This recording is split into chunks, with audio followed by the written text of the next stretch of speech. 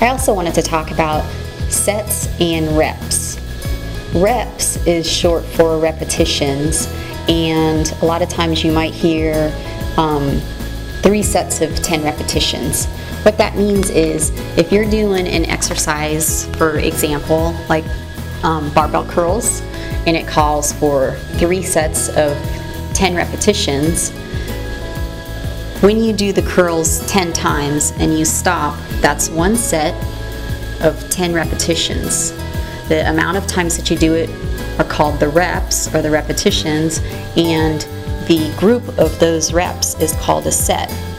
So if it says 3 sets of 10 repetitions, you're going to do 10, you're going to set it down and rest, you're going to do 10 more, set it down and rest, and you're going to do a 3rd set for 10 times.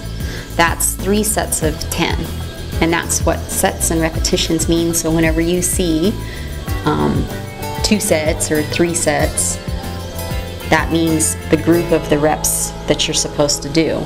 And then the repetitions are the actual times that you perform the exercise. So just wanted to talk about that in case some of you didn't know what sets and repetitions mean. So there you go. See you later. Bye-bye.